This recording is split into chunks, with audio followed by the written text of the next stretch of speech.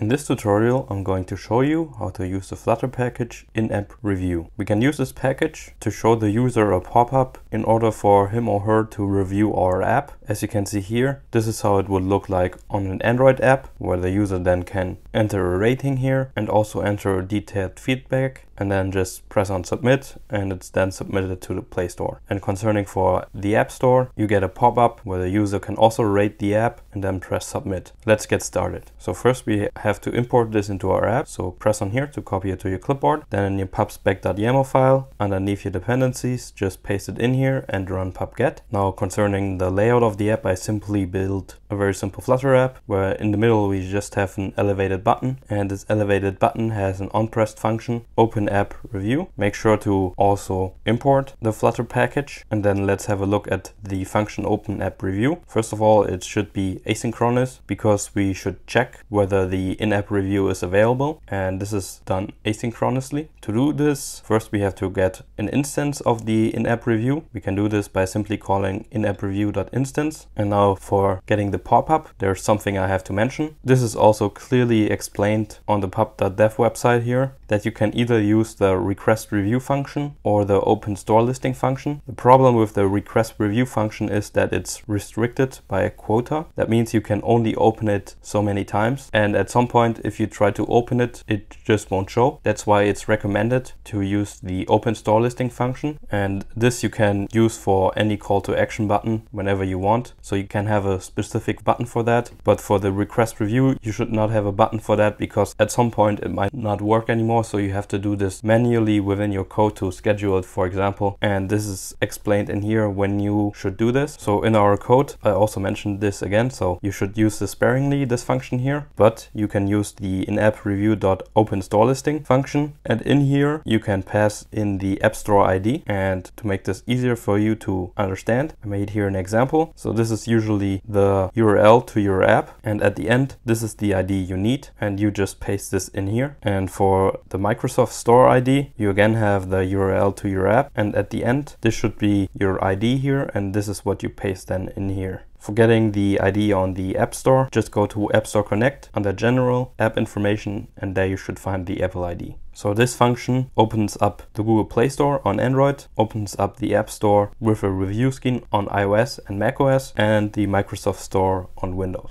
Unfortunately, I can't show you this in the simulator because your app has to be, of course, published on the respective store. So make sure to first publish, of course, your app before you use this function. I hope you liked this tutorial. Please leave a like and subscribe. If you have any questions, feel free to ask them down below in the comments, and thank you for watching.